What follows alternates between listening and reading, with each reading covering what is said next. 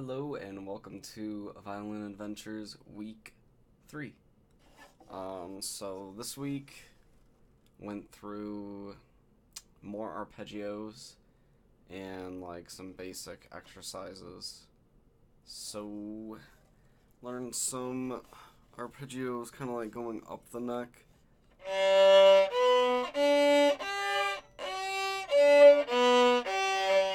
That was bad.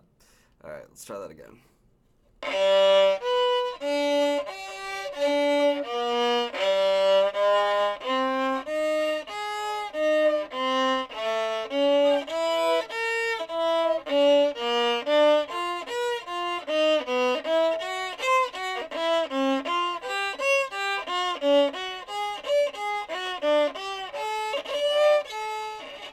So you get the idea.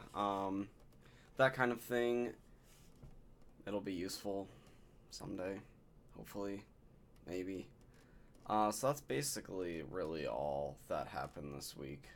Talked a little bit about music that I want to play in the future, and so I listened to a lot of like Paganini. We talked about Paganini last week, and I listened to a lot of his stuff, and I really liked the Caprice Number 4.